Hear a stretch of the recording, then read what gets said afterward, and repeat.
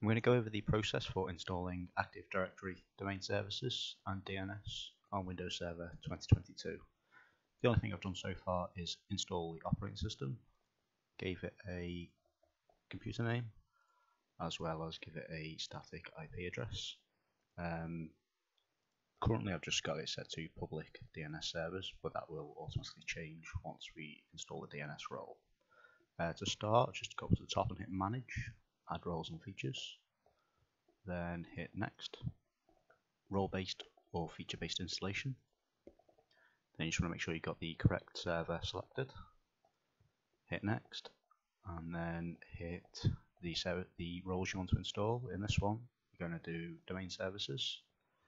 This will install the additional management tools, as well as DNS server and the server tools. Those are the only two roles. For features, you just want to make sure that the group policy management is ticked, which it is, and then hit Next.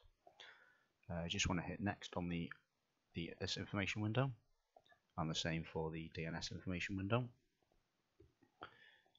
On here, it'll just tell you what you've got, so domain services, DNS, group policy, and then the administration tools, and then you just want to hit install.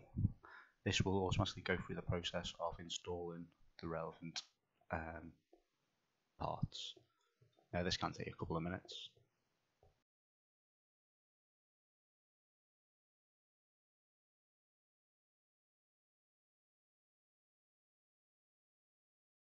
Once the installation has succeeded, you can either click Promote the server to a domain controller, or you can just hit Close and then go up to the notifications and hit Promote this server to a domain controller.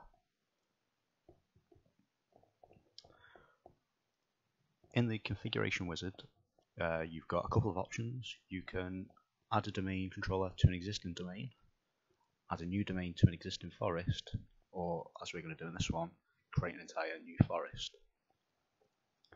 For specifying the root domain, there's a couple of ways to do it. You can either use a .local domain, such as whatever you want, .local, but generally I go with a subdomain of a domain that I have.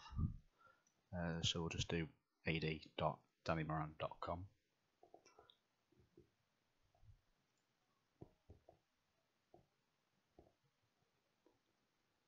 On this next part, you have to select the function level and the forest function level and the domain function level.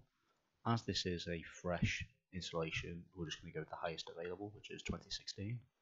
If you do have existing domain controllers, then you'll select whatever they're currently set to. But as there aren't any domain controllers, we will just go for the latest. And then set a DSRM password. This will be needed if you have to, for whatever reason, use the directory services restore mode. So I'd make a note of this password. However, you can reset it at a later date using PowerShell. DNS options, as it's a fresh domain, you don't have any options to actually configure here.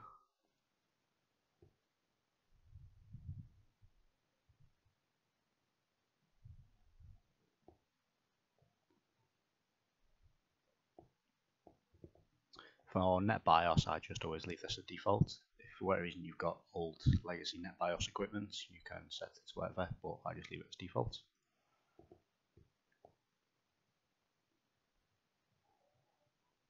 Here is where you can specify the database folder, the log files, or the sysfile folder.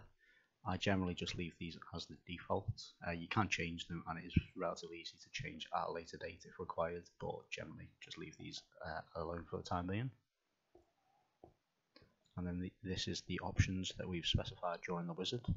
If you click View Script, this is the command you would use if you wanted to install it through PowerShell, but as we've already gone through the settings, we'll just hit Next, and then it will check it automatically to make sure everything's valid and all the prerequisites have been met.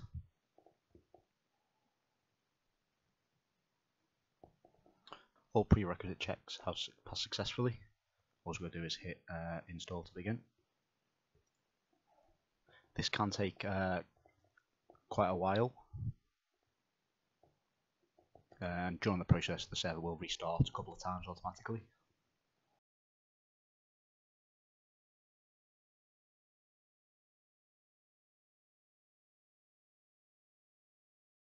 Once the server boots back up, you will have to log in. You'll want to use the administrator account and the password that you set originally, although I would note that this is no longer the local administrator account. This is now been converted to the domain administrator with the exact same password.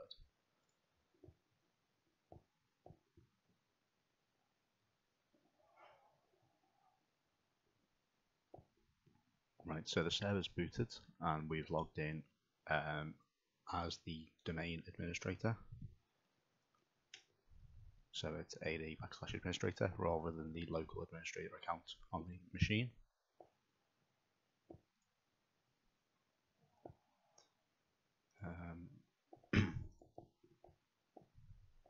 So if we go over to Tools and then Active Directory Users and Computers, we can see that Active Directory has installed and it's configured, and the domain controller is showing, as well as the built-in users and groups. If you want to create group user, just right click and new user, and you can just go through the standard setup process for creating users, groups, and whatever else you need in Active Directory. The next thing you want to check is the DNS. So I initially had as the DNS servers for the network card public domain name servers. This has automatically been converted to the server localhost because we installed the DNS service. So if we go to DNS and make sure it's actually running, and then go to properties and then forwarders, we can see that the forwarders we added have been added to the forwarders list. What you can do is you can edit and put whatever ones you want in here. Use whatever domain forwarders you want to use. And that's it for getting Active Directory installed and a domain, your server promoted to a domain controller.